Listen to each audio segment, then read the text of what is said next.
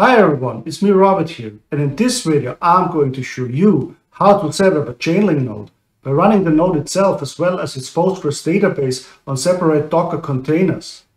With this approach you can run your node in the cloud without relying on an expensive database service, and you also can save time by utilizing a container optimized image.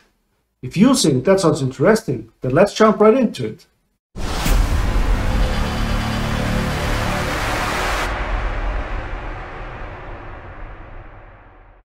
To get us up and running quickly, we create a virtual machine instance on the Google Cloud. We choose a machine type with at least 2 GB of memory, and we change the boot disk to Container Optimized OS.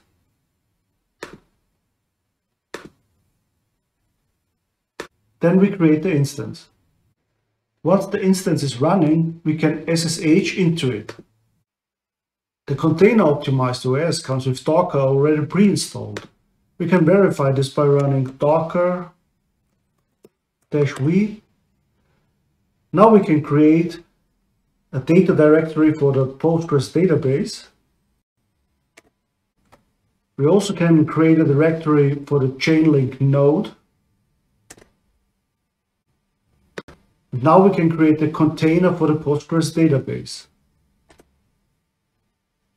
Now we create the Chainlink Postgres user in the Postgres database container. Here we create the database. And with this command we grant the privileges to the Chainlink user. Now we create the .env file for the Chainlink node. And we copy the required information for the Chainlink Ring test network into it. For this demo we use Infura as external provider for the connectivity to the Ethereum blockchain. If you want to use Infura as well, make sure that you adapt your Infura project ID here accordingly.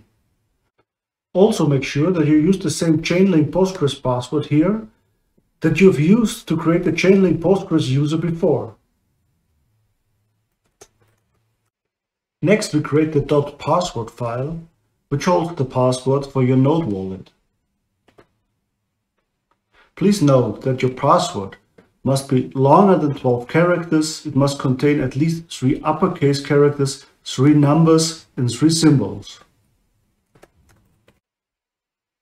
We also create the .api file, which holds the credentials for the GUI interface of the node. The first line is your email address. The second line is your password, which has to be at least 8 to 50 characters. Finally, we can create the container for the node itself. Please note that we have added the parameter network host, since we run the database locally from the node's perspective.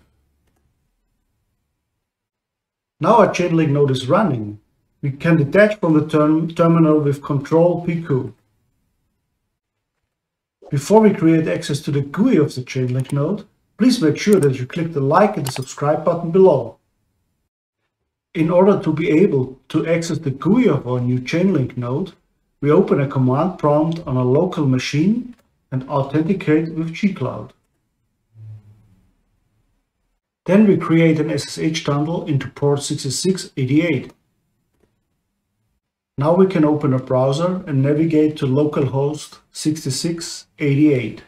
Here we can log in to our new Chainlink node. If you like this content, please make sure that you click the like and the subscribe button below. Thank you for watching.